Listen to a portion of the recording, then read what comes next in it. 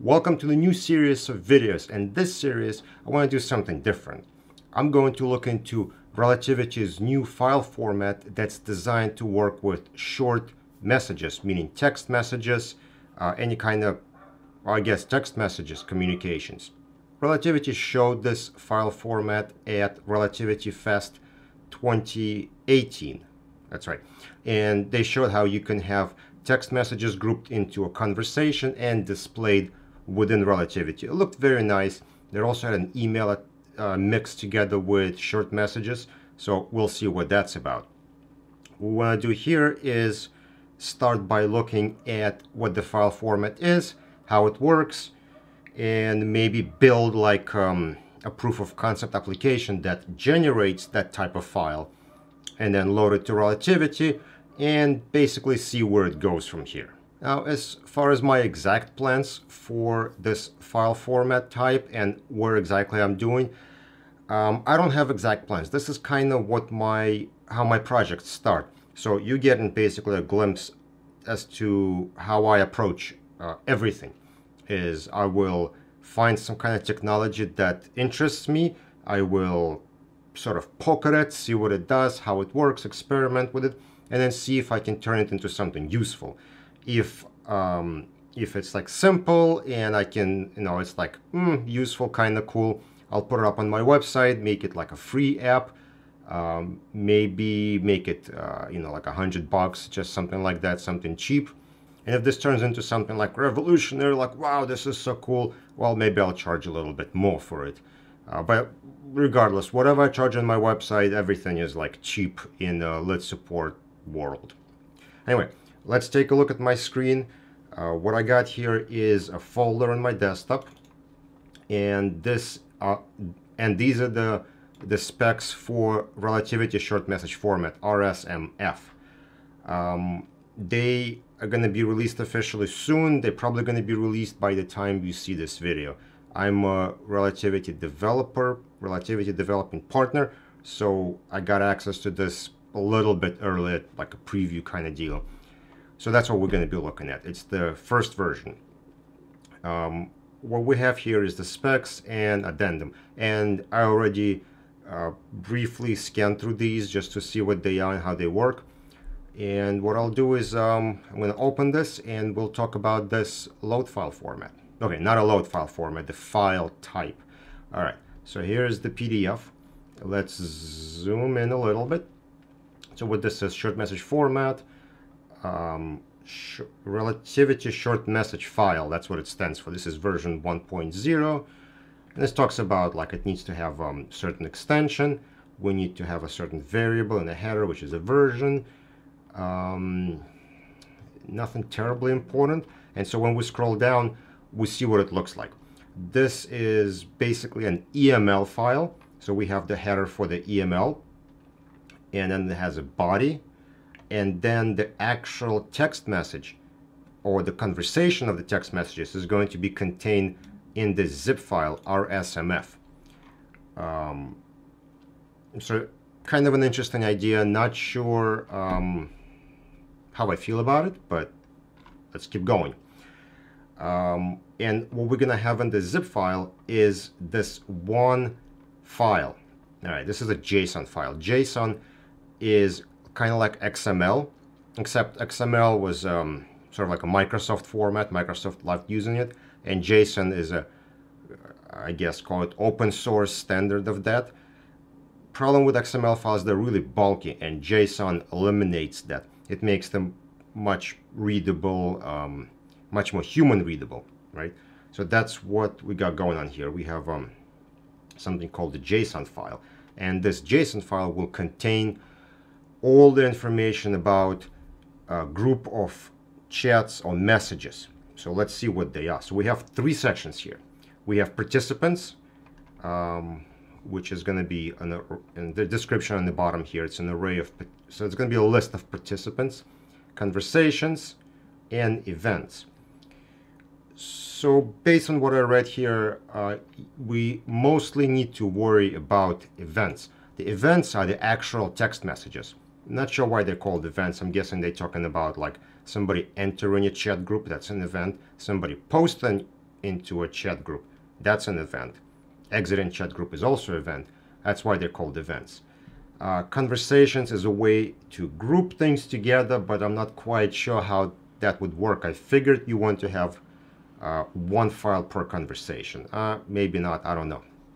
And participants, well, that's just going to be a list of all the people who contributed to these conversations and events, right? So let's scroll down to our participants, and this is what the participants list looks like. There's an ID, name, you can have a person's picture, and any kind of custom metadata. Seems pretty straightforward. Let's look at conversations. We have the same deal. We have a conversation ID, display name, which is what we can name our conversation anything we want. Platform, this will define how messages look. That's what I believe this is going to do. So if you say SMS, they'll look like text messages.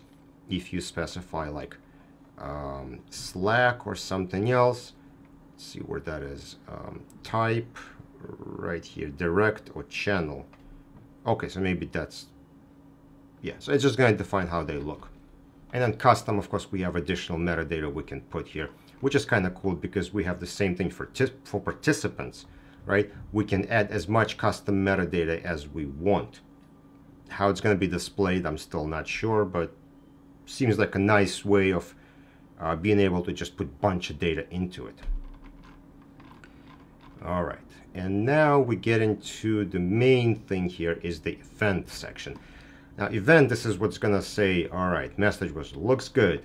It was said by this participant, which was part of this conversation on this time. So those are the most important things we need to know. The whole parent, you know, and then other metadata, deleted, importance, you know, whatever. And then we got a few sections here that deal with reactions. So if somebody gave a thumbs up, again, you'll have it here. Attachments is important, so if there are any pictures were inserted, if changes were made, and again, section for custom metadata. So this is really cool where you could put GPS coordinates, or you could put any custom information you want here. And so together with this document, we have a couple of files. We have our short message format example. We have a JSON file of already working file, and we have a zipped version of that. So they kind of give us all the pieces that make up this RSMF file. So if we take a look at our JSON here, okay, this is actually a schema, not the actual file. So we're gonna go to a zip file, and then we're going to open our JSON file. And we see what we saw in the manual. So we got our participants, right? So right here we have a list of participants. So we have two people, person one, person two. Then we have a single conversation. We have two conversations. There's a Keith and Carl conversation and a search discussion. Not really sure how where you're gonna get these conversations from, like when you export from forensic software, but the options are there. And then we have our events. So it says you there, and then he replies to this. I like the sunrise photo. Then there is an attachment, and then sunrise. Okay, so there you go. It's inside a zip file. So that is being referenced here. And then there's just more of the same. There's a Word document. docx. Okay, so I guess we'll figure out how that's going to work. Now the interesting thing about RSMF file format is this is actually an EML file. So let me make a copy of it and rename it to EML.